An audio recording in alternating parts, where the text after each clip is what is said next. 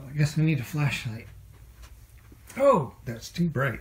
Let me go to low. Oh, there we go. Well, that was a little difficult. Maybe I should, it'd be nice if I could change the setting on this flashlight. Let's see how we do that. This is a Streamlight, programmable. It's called the 10 tap method. So it's got a momentary button, or you push and it clicks and stays on. It's in mode 1, which is 1 is high, 2 presses is flash, 3 presses, if you can get it right, is low. Well, I got it right. 1, 2, 3, 1, 2, 3. So what I'm going to do is press this 10 times. On the 10th time I'm going to press it all the way in so it clicks. That way I don't have to try to hover it. So 1, 2, 3, 4, 5, 6, 7, 8, 9, 10.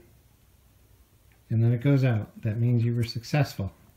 So I click it again to turn it off. And now I'm on bright. If I press 1, 2, I'm still on bright. 1, 2, 3, still on bright. So menu 2 is bright only. So let's try that again, see what we get. 1, 2, 3, 4, 5, 6, 7, 8, 9, 10. Light goes out. Unclick it. And I get low. Tap twice. 1, 2. So it goes to high. 1, 2, 3. 1, 2, 3. Okay, I guess it stays high. 1, 2, 3. But it starts off low.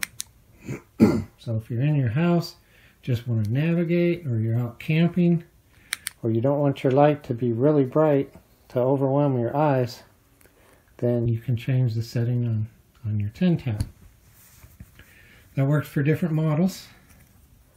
And this one I already have set up for low and high. And if I just want low and I want it to stay on, I press and click all the way in.